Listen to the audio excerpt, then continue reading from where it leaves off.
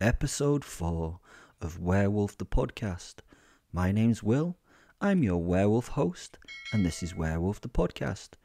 Please go back and listen to the previous 3 episodes, then this would make a bit more sense. I am currently being interrogated by the British Army. I don't often get to tell my story, so this is an opportunity that I'm going to take with both hands. I was actually going to enjoy telling someone the truth. I have to hide it normally. Well, truth. The truth-ish, if that's a word. To be honest, this is about the life of a real monster. A half man, half wolf. There's a lot of death, destruction, gore and snot in this story, so if you're ever upset by those things, I won't listen any further. I also swear quite a bit, murder women and children, and have no real moral compass. Well, that's what people say, but hey, who cares what people say? I found that not caring about the consequences of my actions, not having any real empathy or any of that emotional bollocks, like that just means that I can do just what the fuck I want. The thing I most want to do is to ruin society and hurt people. I like hurting people. It's one of my favourite things to do. No, scratch that. It's my favourite thing to do. It's my art to work with death and destruction and add a pinch of subtle cruelty. The story I tell is one that not you or anyone else will understand, but you asked. I mean, I'm so goddamn amazing that everyone should hear about me. Really, get ready to listen to the most fantastic story of your life, Mr. Army Man. My unreal name is Will the Beast. For you less able thinkers, if you read it or listen to it, which I assume you do, my not real name sounds like Wild Beast. My real name I would rather keep a secret, but I'm not a Keith. I was born in 1974 in Birch Hill Hospital in Rochdale. I came roaring and screaming into this world a red and bloody mess. It was an easy birth and I looked normal to all the doctors. 10 fingers, 10 toes, but apparently was quite a hairy newborn, but some are. Rochdale is a town in the northwest of England that is famed for the beginning of the co-op shopping movement over in the UK, and not really a lot else to be honest. Oh wait, there was an amazing singer in the 80s from there called Lisa Stansfield. These days it is known for being the chalky starfish Crapsville of the UK, absorbing the scum not wanted from other parts of the country. A lot of the town is filled with those booted out of council estates in other places for their behaviour, so you can imagine it's a really classy place. It's a former mill town where many miserable people spun cotton before getting crushed by heavy machinery or dying in childbirth or of cholera or of just being a fucking miserable northerner. Since those halcyon days it has fallen into a state of decline.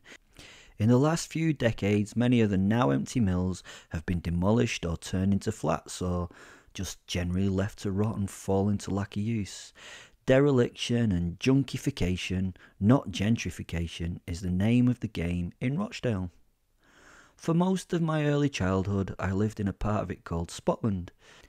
It's quite close to the tops, or the moors as we call them. They're kind of not quite mountains, but bigger than hills. Significant areas of bleak wasteland where there are lots of sheep. I mean, lots of sheep. Lots of sheep. Oh, and in our part of the country, it was not a pastime to shag them. The local population are actually easier to sleep with and less choosy than any fucking sheep. Watch UK daytime telly shows and you will see the toothless morons that live in this once industrious town festoon the great shows like Jeremy Kyle. The moors had once been covered in trees. It was difficult to believe when you saw the heather and rough grass that covered them now, but the moors had once been forested.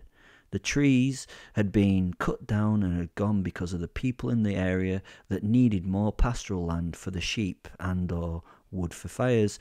They really needed big warm fires as it is really cold and miserably grim up north. As a child, I would love to go onto the moor when they would swathe the land in the autumn. This was when they would set huge controlled burns of the dry heather and grass that covered the moorland.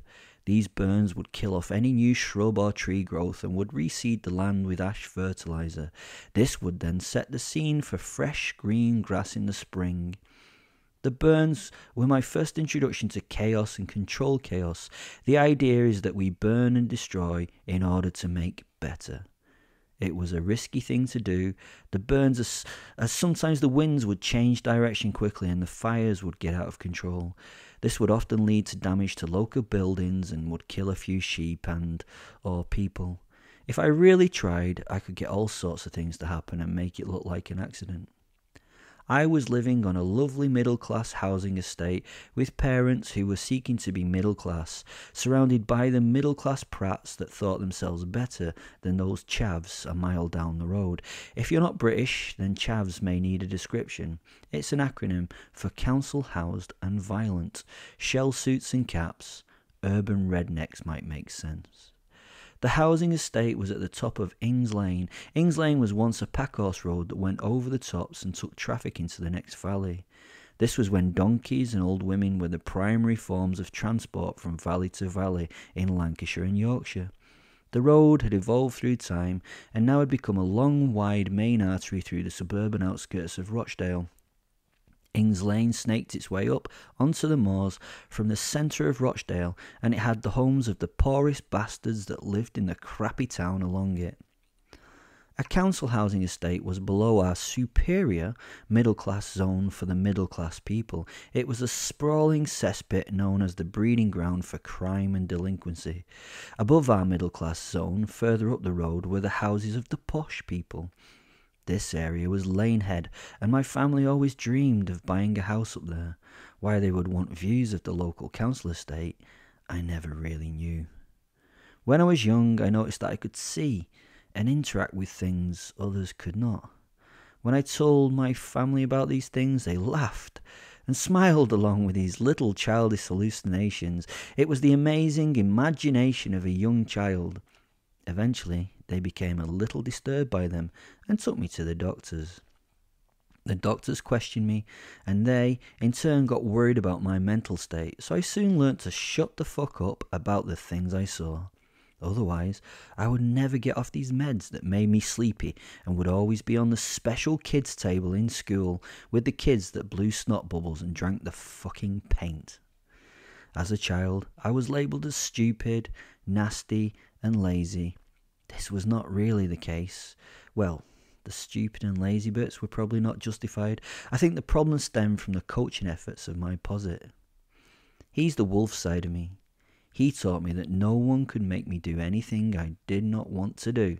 So to try to get me to do something I did not want to do was therefore impossible. To tell me off was like trying to rebuke a brick wall for all the effect it had. Even from nursery age, my report home contained sentences such as, "does not play well with others." The other kids, well, they didn't tend to approach me or interact with me from day one. I showed little interest in them, to be honest. Even at such an early age, they knew that I was something that should be left alone and not bothered. I was often intentionally cruel at school, but was held back from anything deemed too much by my ever-present posit. I wish people could have seen the colossal wolf wandering around the classroom as small children. I'm sure if they could have seen it, it may have affected their viewpoint on their choice of school for their little ones. I was never frightened or scared, with my big best friend always reassuring me and telling me how to react and respond to any situation. I went to my first school in Rochdale. It was called Meanwood Primary School, and it was all about being mean. I'd been raised by parents who had no time to build any relationship with me. They only had time to make money to put food on the table. They worked so hard to achieve their middle-class status that it was the cost that their family's emotional well-being would be gone. My father left the house before I woke up and returned home after I went to bed. The only time that I saw him was on the weekends when he was grumpy and tired. His building business was going well, but he filled any required role, so he was always exhausted. He also came from a traditional manly background, which meant that he was emotionally stunted, to say the least. They were not bad parents. They had been brought up to work hard to get the most out of life. There was no emotional intimacy shown to me. Luckily, I had my posit with me, always, my sensei and my mentor. It felt great, finally telling the chief my story. I couldn't wait to continue. If you enjoyed the story, that's the end of episode 4, please go down and buy me a coffee. There's a link in the description. If you haven't enjoyed it, sorry. Sorry for wasting a few minutes of your life. As always, at the end of every episode, I just like to tell you, I love you.